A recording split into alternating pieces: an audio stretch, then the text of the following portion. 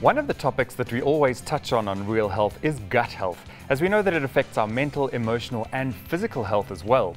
Seeing that this is the first episode of this season, we thought it would be a good idea to start with just giving you some tips and advice to help keep things in balance. And for this discussion, I'm joined in studio by Christine Baxter, who is a nutritional advisor and health coach. Welcome, Christine. Good to have a new face for a change. Oh, thank you for having me. So, Christine, let's talk gut health. As I say, it's something that we do perennially chat about, but it's so important. And I think the important thing for people to understand is what is the actual principle behind gut health, the importance in living a healthy life with good gut health. Okay, so the one thing that honestly sticks in my head from all my studying on nutrition, and that is it's not necessarily the food you eat, but it's actually what you digest and absorb. Right. Okay, so our gut health becomes really important, and it's actually referred to as the second brain because it's involved in so many processes in the body. All right, so you know it's important in terms of nutrient absorption, all right, as well as hormone utilization, okay, and allowing us to get energy from our food and everything from programming our immune system as well. That's something that not a lot of people know about the gut, and that's why the quality of your gut health actually affects your appearance and overall health.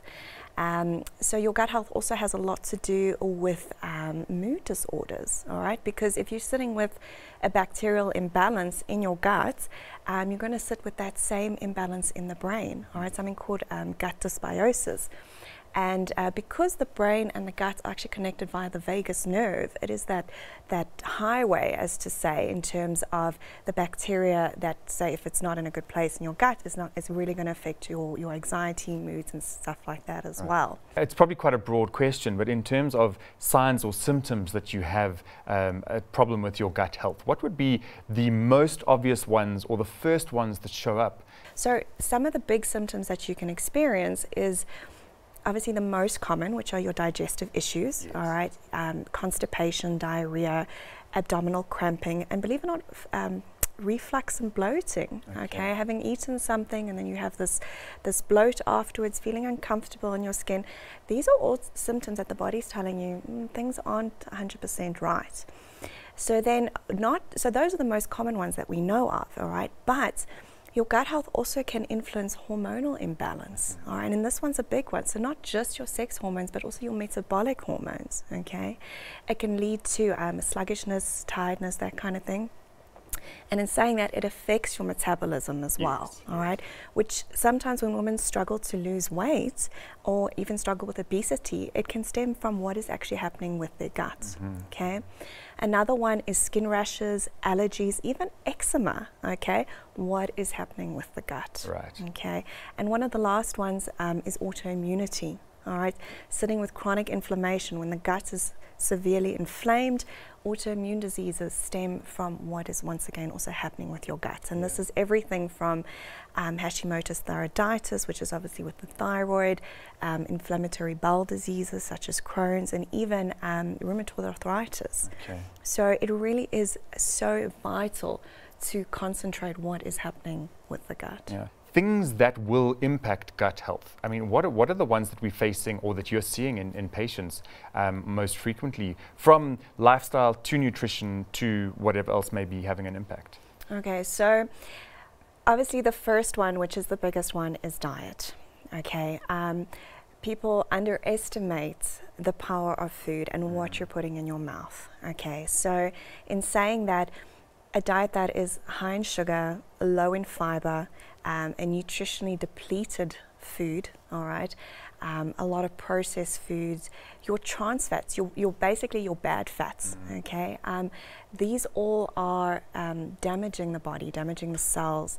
Because remember, if I can put it this way, if you don't recognize a name on a label, what makes you think your body's going to recognize Yeah, absolutely. it? It's a good point. Okay, so you know the idea of going back to the basics, going back to nature. How did we used to eat? Okay, going for things that are whole foods. This is really important. So, diet is obviously the first one. A second one, believe it or not, is a frequent use of antibiotics. Right. Okay, so obviously antibiotics have their place, but frequent use of them can really damage that the microflora, but your microvilli, which is responsible absorption in the gut, okay? And the problem with that is it can really start to affect the integrity of the gut lining, and over time you actually stop absorbing the nutrients that you need to, all right? So apart from diet, antibiotics, there's obviously anti-inflammatories and acids. Using a frequent amount of them really obviously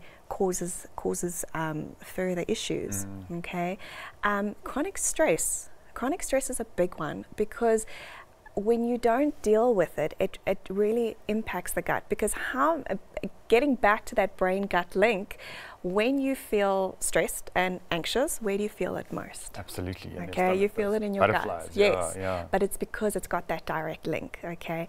And if your body's in that heightened level of stress continuously, it also heightens your levels of cortisol and adrenaline, okay, which causes the digestive system to actually shut down. Okay. All right. Other things, parasites, bacterial infections, yeast such as candida, and also having low stomach acid, okay. One thing that people don't know, and that is you shouldn't actually be drinking water or liquid with your food. You should actually have about a 20-minute break in between, because when you drink fluid, it actually dilutes your stomach acid, and it affects the absorption of nutrients during digestion as well. In a way, it sounds a bit scary, because there's so many things that can have an impact on it.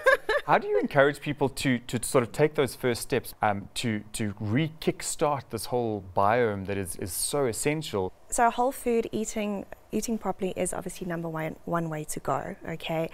I always recommend staying as close as possible to your whole foods, your fruits and vegetables, eating as much as leafy greens as possible, staying to your organic lean proteins, your nuts, your seeds, your pulses, okay?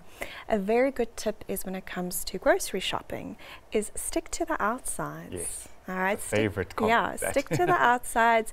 Everything that's processed, packaged, bottled, etc., is generally in the middle of the supermarkets, and that is an easy tip to start making those changes. Right. And you need to take it step by step, all right? Because also remember, you've been eating in a certain way for so many years, and this is obviously also in terms of where the health coaching comes in, and that is changing that mindset, changing that behavior, because diet change can be difficult, yes, all right? Because it's those mindset patterns. But now needing to make those changes and taking it step by step to actually change it in your mind, taking the time to change that behavior, is what actually allows for long-term success. Okay. Yeah. And then, of course, on top of those changes that you might be making, things like pre and probiotics, it's always part of this discussion.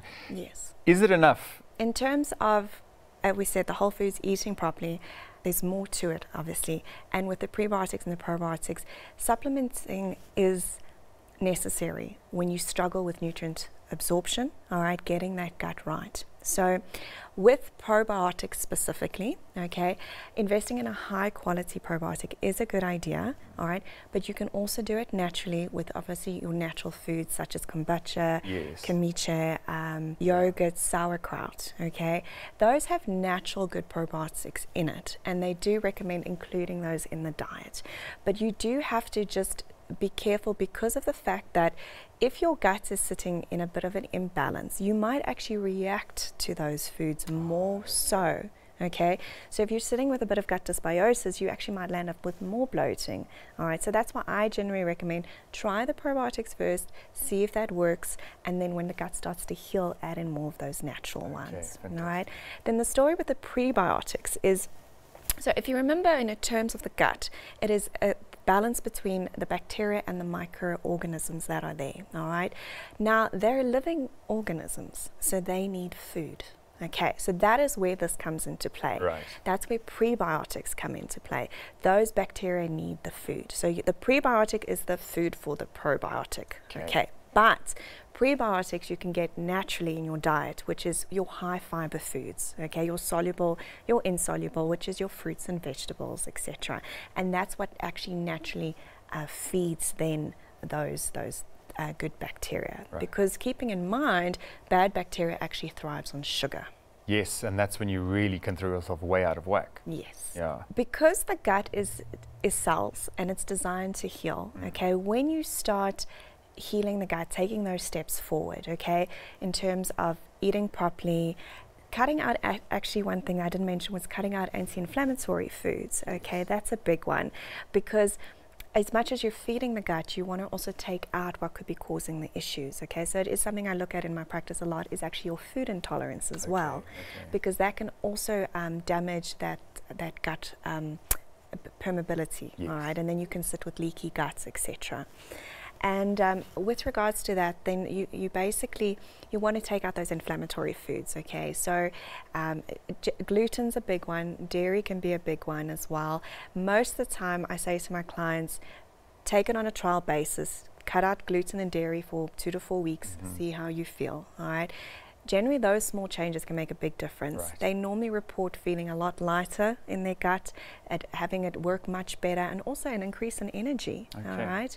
And so that was another thing, is looking at then those anti-inflammatory foods. Right. So what else, like you were saying, what can you do in the real life, okay? So 80%, 20%. The body's designed to heal. So when you're doing 80% of it correct, right, having a small treat, as long as it's not consistently, like a bar of chocolate every day, okay, you're not going to take gigantic steps back. Remember, as much as in a natural journey, it is the consistency, all right? So consistently eating properly, okay? Same with your supplementations, consistently taking them. Yes, yes. It's the same as poor gut health, eating sugar consistently, where the issue comes in. Okay. Great to have you in the studio. Wonderful, wonderful discussion. I look forward to having you back. Thank you. Great.